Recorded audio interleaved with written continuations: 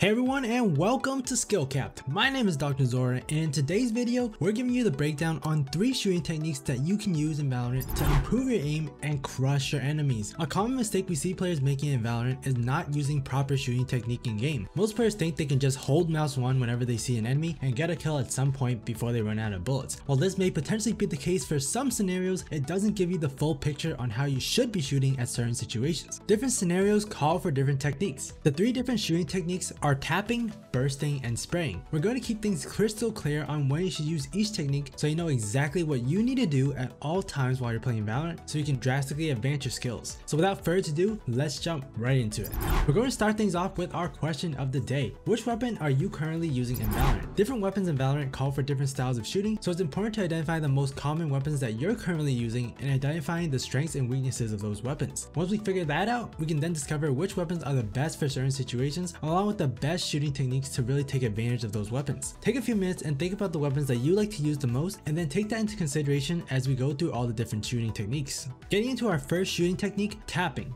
What is tapping and when should we use it? For those who aren't familiar with the terminology, tap firing is when you are tapping your mouse and shooting one bullet at a time. You fire a shot and then let your recoil reset before firing another shot. This ensures that every single bullet you shoot is 100% accurate. This may be confusing for players at first. Why would you tap fire when you can just hold mouse 1 and get more bullets off per second? The idea with tapping is going for high quality shots and focusing on that quality over quantity. For example, in long range engagements, it can be difficult to try to spray and control the recoil of your weapon. Therefore, going for a high quantity of bullets fired isn't helpful if you're just going to miss most of your shots. Instead, tap firing can actually help you hit your opponent more often than spraying in these instances. With tap firing, there's no recoil to control. Simply get your crosshair onto the enemy head, tap, and they're dead. The best weapons to tap fire include the classic, Ghost, Sheriff, Vandal, and Guardian. We don't suggest tapping with any of the other weapons as they really don't do enough headshot damage to make it worthwhile and rewarding. With pistols in particular, the term tapping takes a bit of a different definition. With pistols, your only option is to tap fire, but you want to keep in mind that you're going for 100% accuracy. Many players try to spam click their mouse with pistols and you end up having to deal with a lot of recoil. By slowing down your shots just a tad and waiting for the recoil to reset, you're guaranteeing accurate bullets. The reset time for pistols is quite fast, so you won't really slow down your firing rate all that much, but you'll get a massive accuracy boost. So make sure to take your time with pistols, as quality again trumps quantity. Tapping with the mentioned rifles is really going to shine in big maps such as Icebox and Breeze, where you're going to get into long range fights. A long range fight is defined as any engagement where you're 30 meters or more away from the enemy. It's hard to spray and land your shots at these distances, so tapping is going to be much easier. Tap firing is also a way to practice your aim. In particular, tapping helps with your tracking and crosshair placement. When tapping, you want to focus on hitting headshots at all times and making sure each bullet counts and is hitting. You can practice this by going into the training range or going into deathmatch and solely focusing on getting one tap kills. We recommend going into the range and getting comfortable there before progressing to deathmatch. In deathmatch, this can definitely get a bit frustrating as you'll likely suffer some deaths when you could have gotten the kill with the full spray, but the long-term effects of practicing tapping are much more important though, so we recommend sticking with it and implementing it into your training so that you can pull it off when you need it in your actual competitive games. Remember, deathmatch does not affect your rank, but getting those long-range tap kills could be a difference maker when you're in competitive.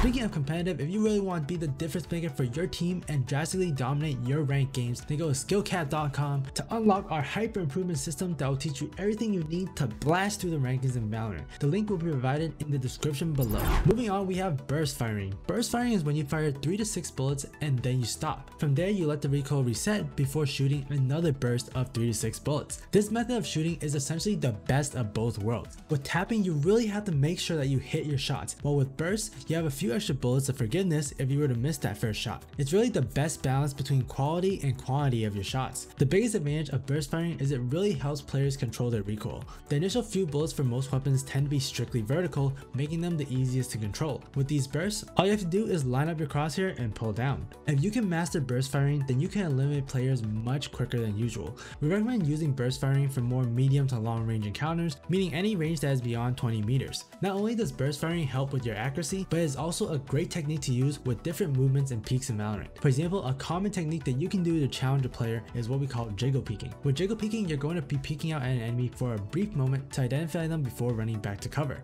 Repeat this quickly and consecutively, and you'll be able to get information while making yourself a slippery target to hit. Now, to fully take advantage of this technique, you can implement burst firing. Peek out for that brief moment and then fire a quick burst before backing away. You'll only have a small window to take out the enemy, but the enemy will also be in the same situation. If you repeat this this enough and the enemy is just standing still, you'll actually end up with an advantage during the fight. You know exactly where the enemy is and can perfectly time your shots, while the enemy has to be constantly reacting to your peaks, which can definitely throw their aim off. You can also perform strafe shooting, which is a fairly similar technique with bursting. If you are in a long range duel and both sides aren't able to get the kill in the first few shots, then you'll want to strafe to the side before shooting again. This helps keep you mobile so that the enemy has to adjust their crosshair. We recommend just strafing for a brief second before stopping and going in for another burst shot. Repeat this until the enemy is killed.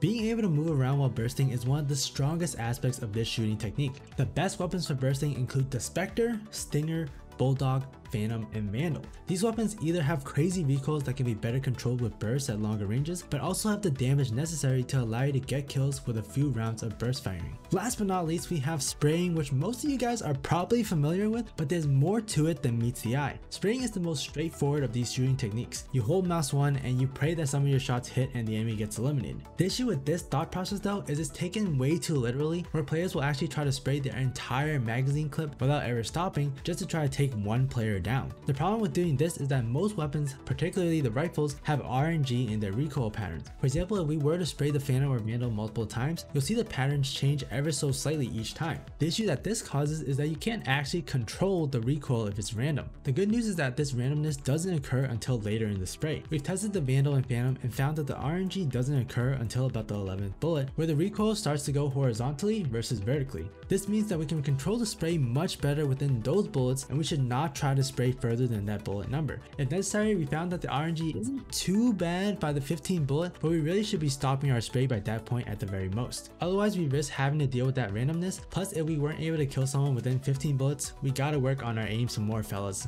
With this in mind, spraying is going to be actually one of the most common ways that you're going to fire your weapons. You get to fire as fast as possible, and if you can control the recoil, you'll still have high quality shots. We recommend spraying for short and medium ranges, anything within the 20-meter mark. Since players are closer, their models are going to be bigger and you'll have a much easier time of landing your shots. You should be able to take them out within a few bullets. So no need to really waste time trying to do tapping or burst firing at close ranges, as these techniques are meant more for trying to improve your accuracy in situations where it's hard to control your aim when you're spraying. Spraying is also the best shooting technique when you're facing against multiple enemies at once. If you end up staring down at 2 or more players during your peak, you'll want to try to spray one player and then transfer to the other. In particular, this is really good to do with the SMGs since they don't have that much recoil to deal with when performing these transfers. They can also be done with the more powerful rifles though. In these situations, you don't have time to stop shooting and letting the recoil reset, or you're gonna be dead. So spraying is 100% the best option in those scenarios. While spraying is the most commonly known shooting technique, it's important that we understand how to properly do it to ensure that we get the most accurate bullets possible. If we stick to the ranges stated and don't overspray until the clip is completely empty,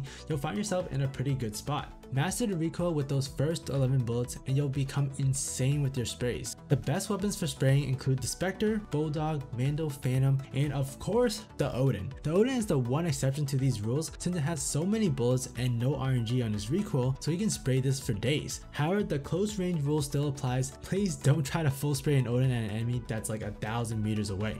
Alright, if you haven't already, make sure to drop a comment on which weapon you're currently using the most in Valorant. Make sure to like, subscribe, and hit the bell icon to get more premium guides just like this one with one goal in mind, helping you guys become a better player. We here at SkillCapped want to thank you for watching. We'll catch you in the next. I'm Dr. Zora, and good luck out there.